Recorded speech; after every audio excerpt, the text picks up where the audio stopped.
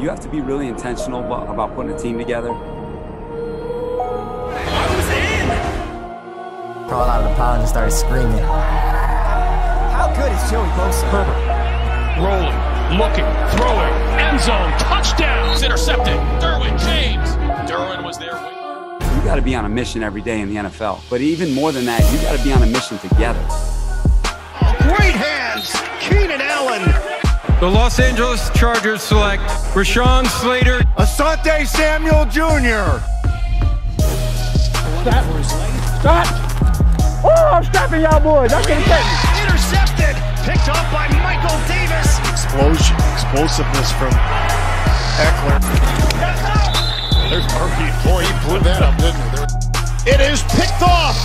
Nas Adderley. 50-50 ball is 100%. Mike Williams. Ochena, Nwosu, and that will end it. Time to bolt up. Welcome to another episode of Chargers Unleashed. Dan Wolkenstein and Jake Heffer from the LA Football Network here with you today. You can find us on Instagram, on Facebook, and on Twitter at LAC_Unleashed. If you're looking for year-round Chargers content, special guest episodes, be sure to follow Chargers Unleashed on YouTube. Be sure to subscribe wherever you find your podcast.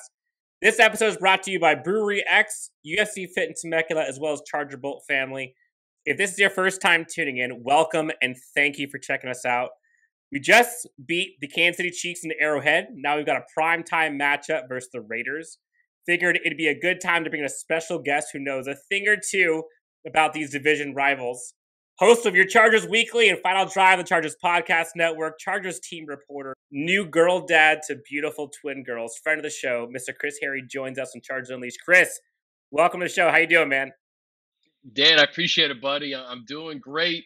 Excited for Monday night. I'll tell you that. This is it's fun when Chargers Raiders really mean something, and I know it's early in the season, but 3-0, 2-1, a huge win for the Chargers Sunday, but it doesn't mean as much if you don't take care of business on Monday. So excited to see this thing unfold. Yeah, absolutely. Me too. And we're getting into both what just happened last week against the Chiefs and Arrowhead, as well as this upcoming matchup versus the Las Vegas Raiders. But again, congrats to you and your family. And I got to say, how does it feel? Overnight, you and Sully are now outnumbered. How are things over at the household recently? Everything is great, man. I couldn't be happier. It's an amazing feeling. It's been an awesome 10 days or so, and just kind of like floating on cloud nine right now, running on adrenaline. I'll say that, but it's been an amazing 10 days, and I'm excited to get back out there and start covering this team in the NFL again. But it's been an amazing 10 days, man. Not much more else to say. I did see the Chargers did something really cool where they put the names up and for you guys up on the infinity board after the game. That was super cool. Yeah, classy, man. Very, very classy of the guys in the control room. Shout out to Pete and Sean for doing that. And yeah, man, it's I had my suit all ready to go on Sunday for Cowboys, and the girls had other ideas. What can I say? So I'm really excited about Monday night because the place is going to be rocking. It's a division game. Chargers 1-0 for the first time in the division since 2014. An opportunity to go 2-0 for the first time since 2012, I believe. So, those wins at the end of the year, they were great for momentum, but they were kind of empty wins, right? Because, playoffs were not a possibility. It's good to start off on the right foot in the division, and to get another one, to stack it on top of this Chiefs one would be really sweet for the Chargers. Yeah, and we'll talk about both. Let's get into it. So the game against the Chiefs real fast. Chiefs coming off a loss to the Ravens. It feels like there may have been a little bit of a blueprint on how to beat the Chiefs. Were you surprised by how that game turned out? Like, does that shock you that the Chargers came out there with a victory? It doesn't shock me that they would come out with a victory because we've seen how tight they've played this team, in the past few years. I think what shocked me was just the fact that they were able to get 4 turnovers and to go back to back to back in the first half. And to have Justin play as well as he did on the road, 4 touchdowns, no picks.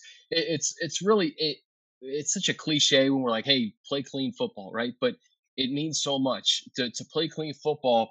The Chargers needed every single one of those turnovers, and they couldn't afford to give one away, and they didn't do it, right? So Justin played remarkable. I thought Mike Williams was remarkable again in Kansas City, kind of flashes of 2018, but we're just seeing Mike do this more consistently now this year, which has been awesome to see. And if Mike's going to play at this clip and you have Keenan Allen on the other side, good luck trying to figure out who to double, right?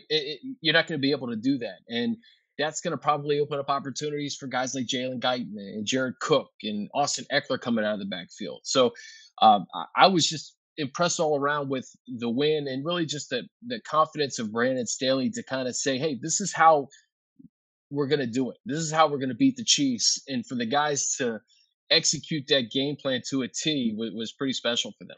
Yeah, and you mentioned it. Justin Herbert balled out, 4 touchdowns, no interceptions. You heard a lot of folks talking about the potential of a sophomore slump. I would say 3 games in, fans in the stands, I think we could put that to rest now, huh? Yeah, there's no sophomore slump with Justin. He's just the real deal, man. He's so cool and calm under pressure. I think everybody, even last year, you look at last year, it was this COVID year where nobody was in the stands. So he's going down to the Superdome and throwing 4 touchdowns, but it's an empty Superdome. So you're like, all right, how is he going to respond when he's in a deafening environment? And you want to talk about deafening environment, at Arrowhead Stadium in September when they never lose. For him to go in there and really, what I loved about how they won is they were kind of playing on their terms, right? Like they were doing things that you would see maybe the Chiefs do. They were going for it on 4th down. They were playing aggressive. They were getting the football. They were very opportunistic with the football, and to have guys step up, right? Chris Harris Jr. didn't play in this game. Tevaughn Campbell steps up and forces 2 fumbles. If he doesn't do that in the first half, I'm not sure the Chargers win that game, right? So you're seeing some of these younger guys in the secondary start to show what they can do on the field. Asante Samuel Jr., defensive rookie of the month. And Brandon Staley talked about this on Thursday, Dan. He said, hey, Asante, if he was in the right position on that play, he wouldn't have made the interception. So this award doesn't really change how we feel about Asante. We love Asante. I'm paraphrasing what Brandon Staley said, but he wasn't even in the right position for that play to get the interception. So he's basically just saying the illusion of the NFL, like, don't read your own headlines, right? Like you had a great month. This is your first 3 games in the league, but there's a long way to go, and it doesn't get any easier when you talk about this passing attack led by Derek Carr, who leads the NFL in passing right now and is spreading the ball around to a lot of different guys. 4 different receivers, Dan, have over 200 yards receiving.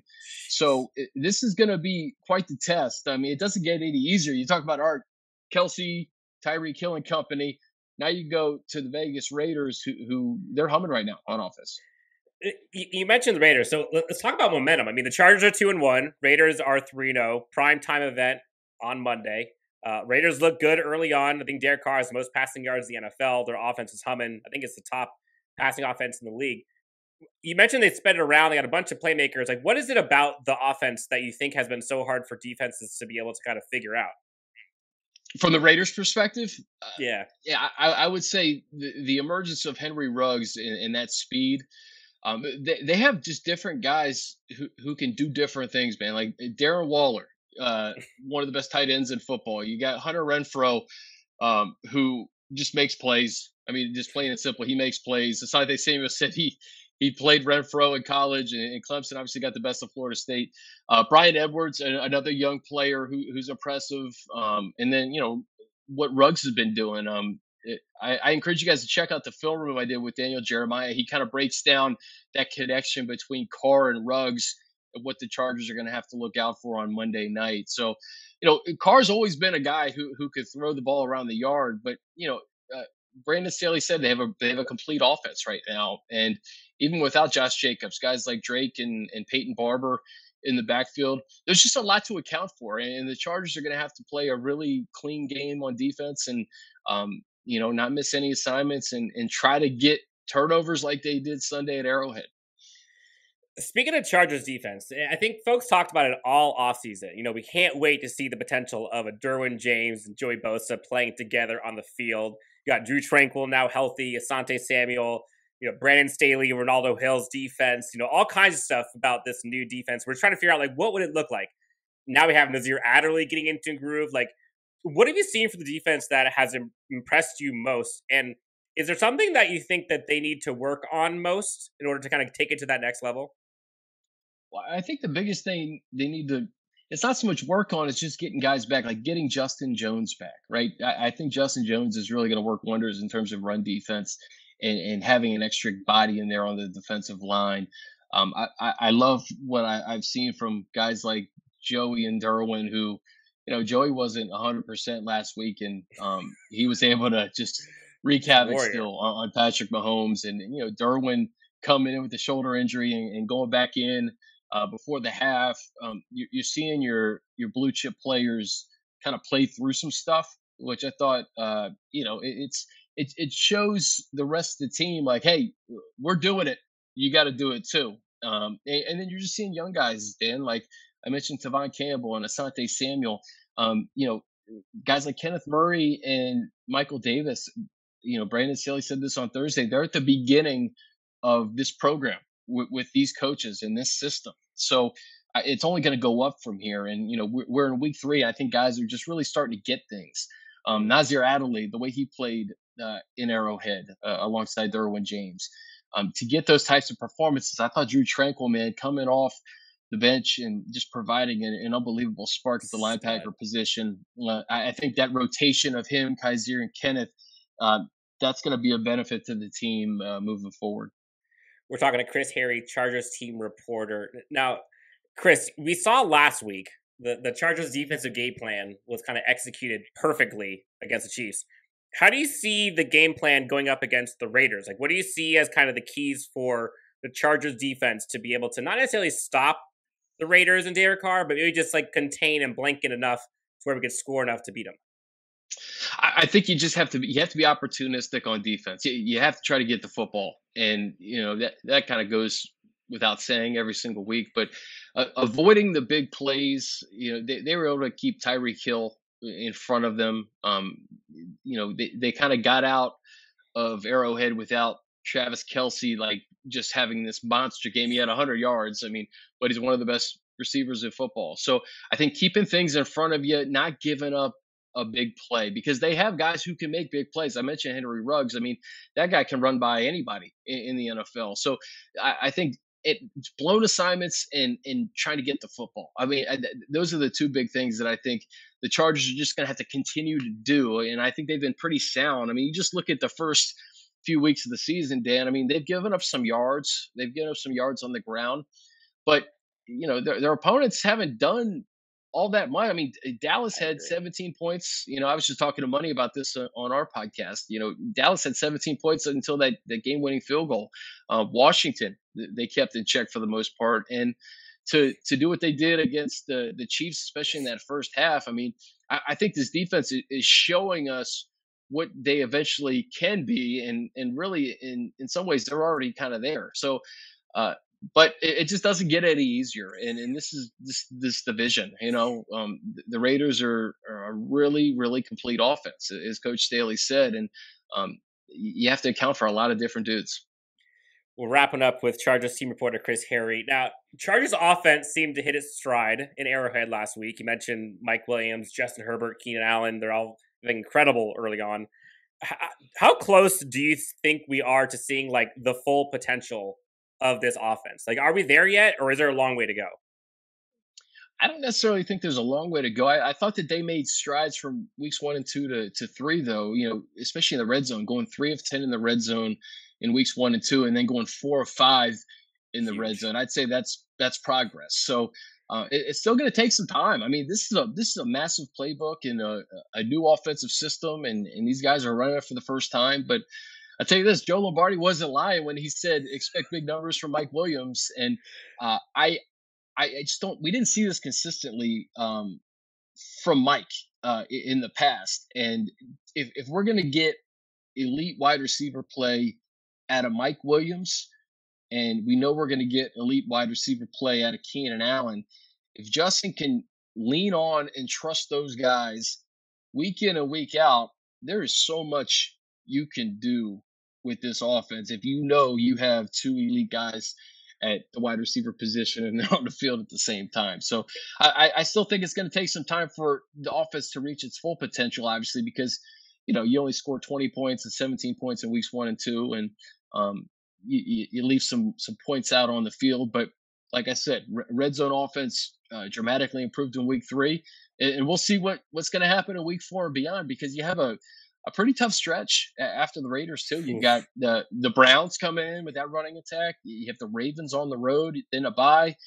We don't necessarily know what the Patriots are right now, but they are the New England Patriots. So there's some tough AFC games coming up, but you can't look too far down the road.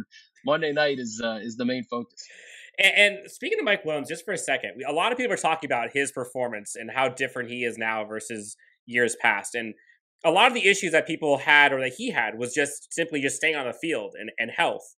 And you're seeing him utilized very differently this year. You're not seeing nearly as much way down the field, chuck it 80-20 balls like we're accustomed to seeing, and him having the chance to get hurt.